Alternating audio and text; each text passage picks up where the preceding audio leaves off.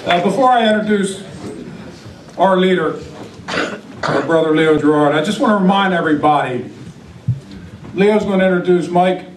After that, we need to stay around, we need to pay attention, because John Hillier is going to come up and explain what our message is going to be. Everybody needs to go out there with the same message. So, it's my great honor to introduce my brother, my friend, and most important, steelworker leader, Leo Gerard.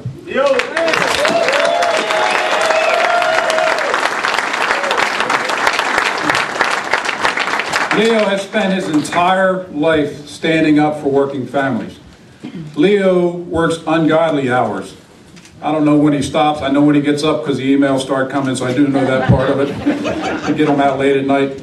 Leo has been out there, not only leading our union, but being a spokesperson for working families in America. He's been out there talking about, you want to have a good economy, you have to have manufacturing, you got to keep the manufacturers here, you got to find a way to bring manufacturing from overseas back into the United States. He doesn't only talk about that. He's down in Washington meeting with the president on his commission down there when they're talking about new manufacturing. He's saying all manufacturing is new manufacturing. He's very important down in DC for us. We're the union out there fighting every single day over bad trade agreements. Leo Gerard's down in Washington testifying before the International Trade Commission on a regular basis. We're out there following the trade cases. We're out there pointing out that it's wrong. It's wrong to give companies incentives to move jobs overseas. Let's find a way to incentivize them, the way to bring them back to the United States.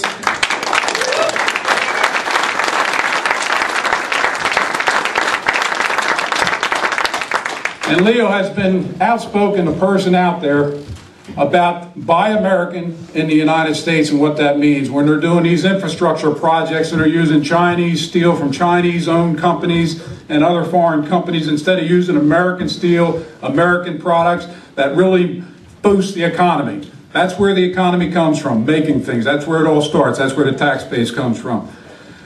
Leo also is instrumental in the global labor movement. Leo had the foresight to know that we cannot compete with these multinational corporations just trying to deal with them in the United States and Canada. Leo helped us move into a transatlantic union, a coalition between us, a partnership. We unite the union, Workers United, and he also helped us formulate industrial and a global union from all over the world, which helps us battle multinational corporations.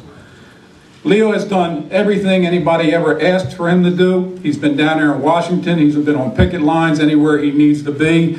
He's really a polarizing voice for the labor movement. And I want to introduce my good friend, Leo Gerard.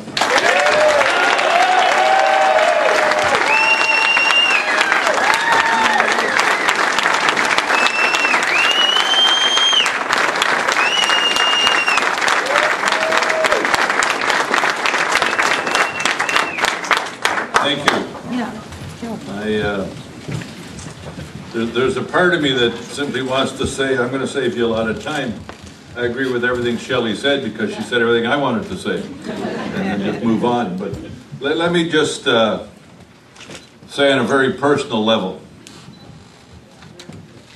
I have the honor and the privilege of representing our members. And I spend a lot of time, as John said, in Washington. And I can say this without fear. There has not been one member of the House of Representatives who has been as tough, as dedicated, as committed, as willing to stand up, as willing to do whatever is asked of him to benefit working people, particularly the people of Maine, but working people from everywhere, than Mike Michaud.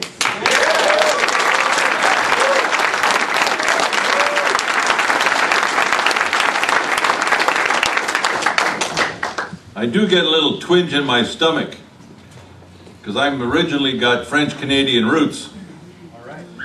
When I see Paul LePage pretending that he's got French-Canadian former blood, seems to me like it's more like vampire blood coming around Halloween time. But I do also want to say that we're losing in the global fight about jobs because we've got too many Republicans that don't give a damn about jobs, too many governors that don't give a damn about jobs, and in particular I want to raise one issue that Mike has been a strong voice on. Last winter, gas coming to New England to run our homes and run our factories went up to almost $70 per MMBTU, for what that's a technical term, in New England. And because of that, we had to have some of our paper mills closed temporarily, that eventually ended up closing permanently. We had homes that didn't get heat for the winter in certain days because there wasn't enough gas. The New England governors called a conference for a day and a half or 2 days to talk about energy in New England. All the governors showed up but one. Turned the page on LePage, didn't show up. He didn't show up for some reason that he thought that maybe at some point in the future he'll negotiate a cheaper energy deal with the province of Quebec. Let me tell you something, in Canada, you ain't getting anything cheap from the province of Quebec, even if you're a damn Canadian. So I don't know what he's been smoking. But I know one guy who's been worried about that. I know one guy that wanted to do something about that. Was Mike Michaud. I know that it's one guy in this race that when he becomes the governor will want to call an energy conference. I know it's one guy that's going to demand that we get more natural gas in New England so we don't have to shut down our factories in the winter or give people downtime at their home for a few hours where they can't get gas to heat their home. And I know that that one guy will fight that the price gets equalized. So it's not $70 or $17 when they're paying $3.50 down in Louisiana for the same gas. Those are important issues. And I think LePage doesn't talk about them because he's not qualified to talk about them. He doesn't give a damn about it, and he couldn't articulate it with language that's way worse than the language I usually use.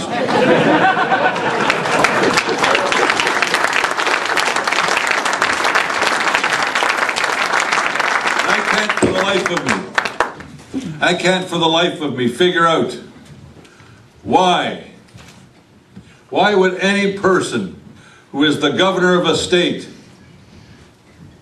refuse, I think, 5 times? 5 times refuse to let people have access to Medicaid. That ain't right. 70,000 Mainers are being denied access to Medicaid because he won't let it pass. What he's too stupid to understand is because they don't have access to Medicaid means that by the time they get emergency health care, it's going to cost twice as much.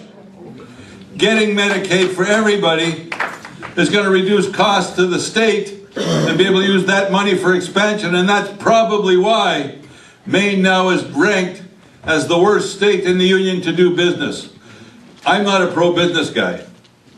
I'm a pro-jobs guy. And to have jobs, you got to have companies. And to have companies, they got to be given the opportunity to be able to know that they can make it. Am I going to put a plant here when I'm worried that I can't have enough gas in the winter to run it? No. These are simple things to figure out. We have an opportunity to make history. We have an opportunity to put an exclamation mark on the election process in 2014. And Chellie pointed it out. We have the opportunity not only to elect the grandson and the son, but we have the opportunity to elect a mill worker to be governor of one of the most important states in the union.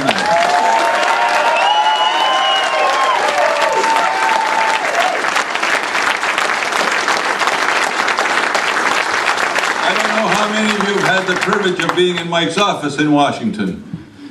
You go in his office in Washington, one of the first things you'll notice is his lunch bucket. I think he ought to hide sandwiches in there from me when I go there. I got to tell you, I ate 4 damn lobsters last night. They were attacking me from the inside.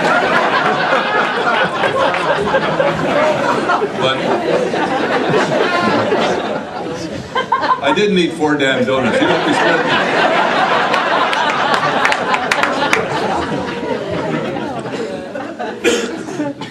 Look, to be very, very serious, we really have the opportunity in Maine to make a statement amongst all the craziness and stupidity that's going on in this country. All the fear-mongering, all the things that have been done to try to denigrate the president. They'd want to denigrate the president because they want to denigrate what he's trying to do and what he's done.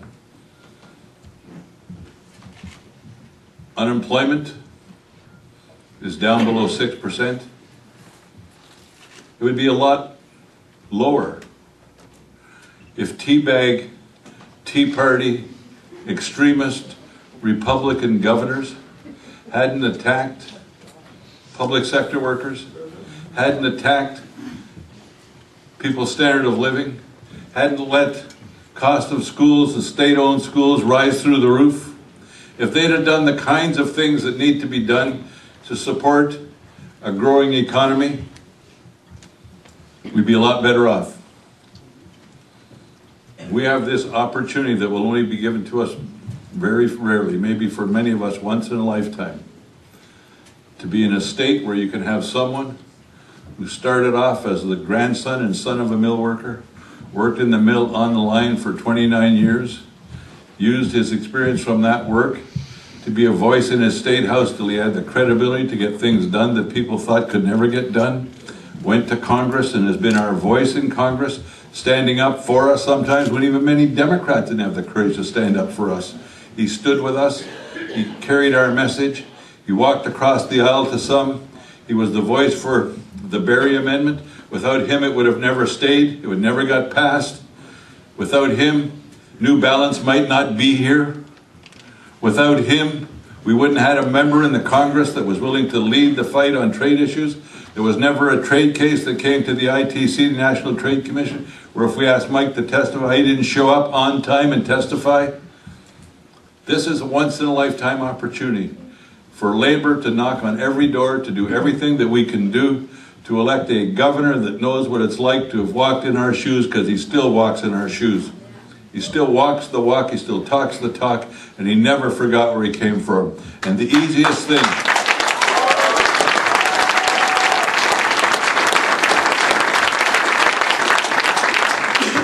the easiest thing is to do nothing. But it becomes the hardest thing to change. After you've done nothing, what comes that needs to be changed becomes even harder. This is our chance. This is our time. And when Mike is elected governor on Tuesday, the pundits will know that no matter what happened in the rest of the country, Maine elected a mill worker to be governor. Mike Michaud.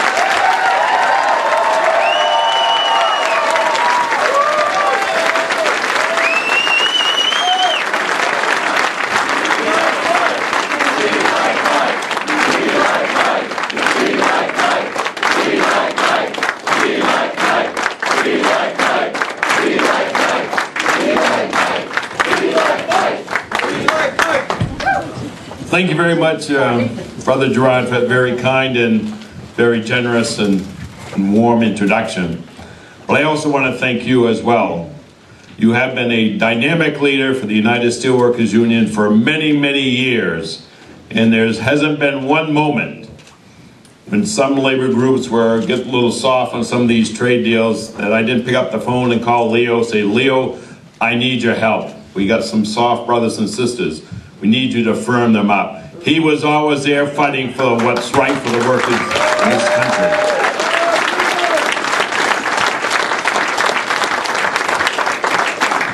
And for Congresswoman Pingree and Mayor Brennan and everyone else, I want to thank you as well.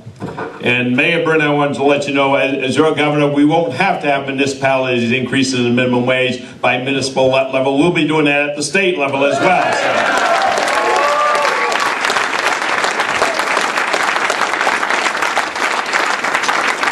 For my brothers and sisters at Fairpoint, I want to thank you for what you're doing. I know you're in a big battle now with Fairpoint because they are not at the table negotiating fairly. And I can assure you, after Tuesday's election, I'll be doing everything I can, if I'm successful in winning this election, to bring Fairpoint to the bargaining table to negotiate a fair trade deal for our brothers and sisters.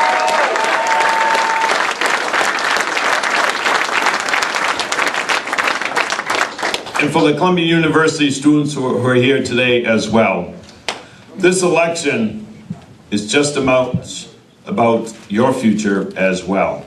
I want to thank each and every one of you for coming up here as well. I think you're going to have an enjoyable time over the next a few days here in the state of Maine. But this election is about our future generation.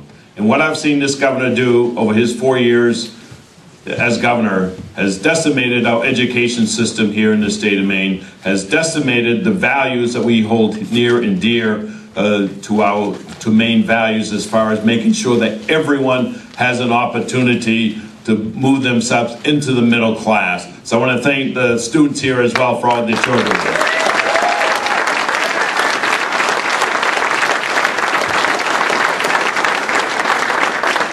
And for brothers and sisters, it's great to be here. As some of you know, it's a very difficult decision for me to make to come back and run for governor, because I really do love what I'm doing in Washington. Whether it's fighting for our veterans, fighting for transportation infrastructure, fighting for fair trade deals. It was a tough decision. But my love for the state of Maine is more than holding on to a safe seat in Congress. Because I know, as governor, you can do a lot of good things here in the state of Maine. We can set the direction here in Maine with having a governor who understands what working men and women are going through. Having a governor who's willing to put forward policies that lifts everyone up. We can be a leader here in the state of Maine, focusing on working family values issues, and everyone can rise up here in Maine as well.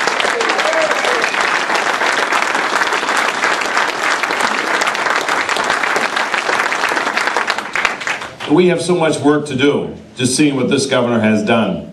As I go around the state, my hometown, East Millinocket, seeing the mill still shut down, the Lincoln laying off a couple hundred employees, the Old Town Mill, the Bucksport Mill.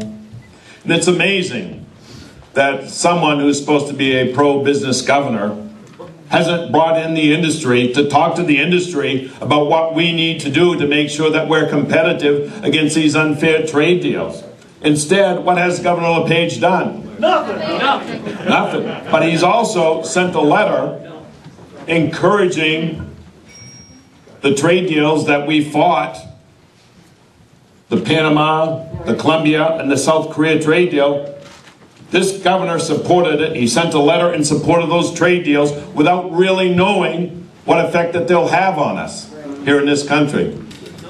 This governor never lifted a finger when we saw what was happening in the Port Hawkesbury Mill in Nova Scotia with those unfair subsidies that directly affects mills here in the state of Maine. He was absent. He was also absent, as the president mentioned, when they had a two-day energy conference with other New England governors. And actually, what he said was in one of the debates, well, he'll wait until we have Republican governors in New England. Well, you know, that's a lack of leadership. That's no leadership. You know, as governor, I don't care if it's a Republican governor or a Democratic governor, I'm going to be at the bargaining table when it comes to energy issues here in New England and making sure that other New England governors understand how important they are for us here in the state of Maine.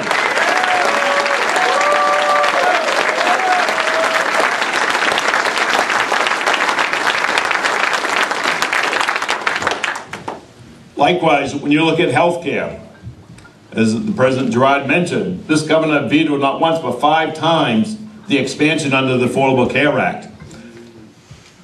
That veto, those vetoes, is hurting the state of Maine. And I know some of you called, actually President Gerard called me up when we were dealing with the Affordable Care Act in Congress, wanted to know if I was going to support it, and I said, well, I can't support it now because it doesn't take care of Maine. and I explained why it did not take care of Maine because of the enhanced reimbursement rate. And a bunch of us held out until we were able to actually get an enhanced reimbursement rate. And what this governor, by vetoing that bill, did, not only will it deny access to the 70,000 Mainers, but also Maine actually will save. We'll save over $600 million over a 10-year time by covering access to those 70,000 Mainers. Hospitals get an additional $348 million over that same time frame. And it's estimated that we'll actually create about 3,000 jobs here in the state of Maine. And get this, over a 10-year time frame, the amount of money the state of Maine will be able to bring in from the federal government is $3 billion. It's a win-win all the way around, but this governor's ideology has prevented him from signing that bill. And the fact that we're covering 70,000 Mainers, for those of you who do have health care coverage, it actually will help hold down the cost because that cost shifting that occurs. So on day one, I'll be submitting legislation to the legislature to expand access to health care for those 70,000 Mainers in the state of Maine.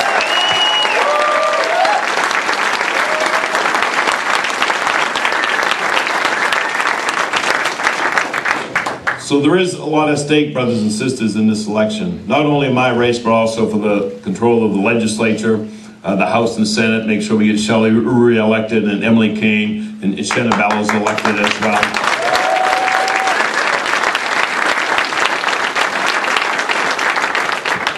But we can't do it alone. I need your help once again.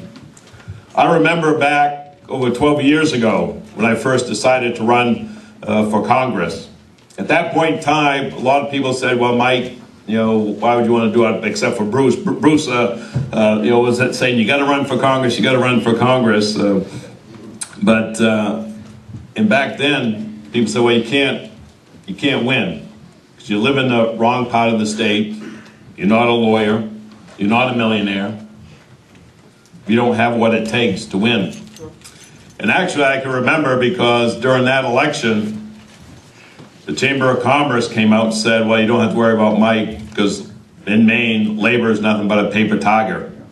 They won't be able to elect one of their own. But on that election day, we did. Because that so-called paper tiger was awoken. And it roared like a lion on election day. Because each and every one of you did what you had to do to get me elected. And if you go back and look at the mill towns, what we were able to accomplish back then. Pretty much, I think the lowest I received in the mill town was 86% of the vote.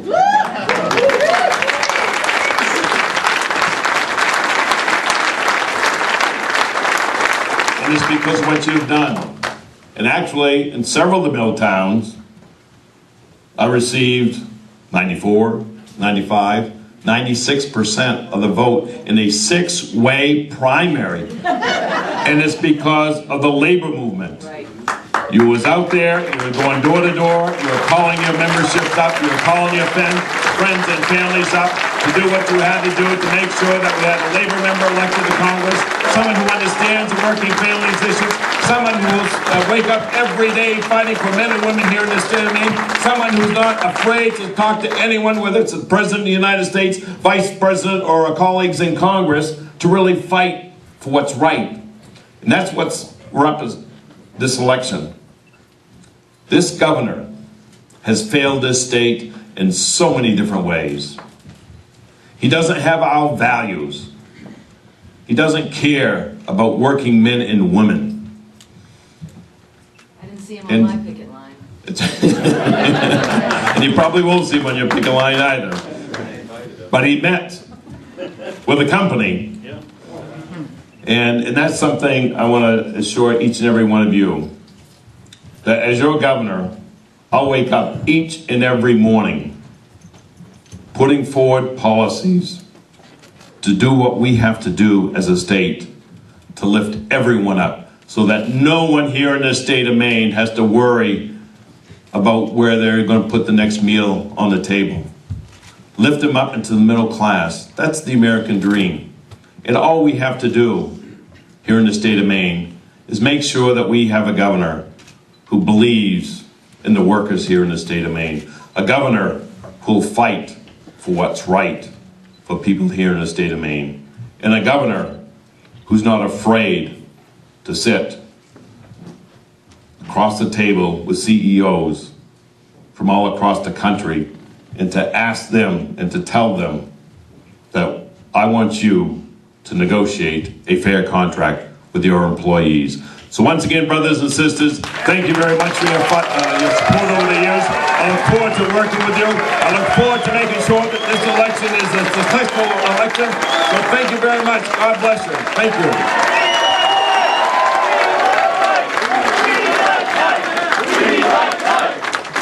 you.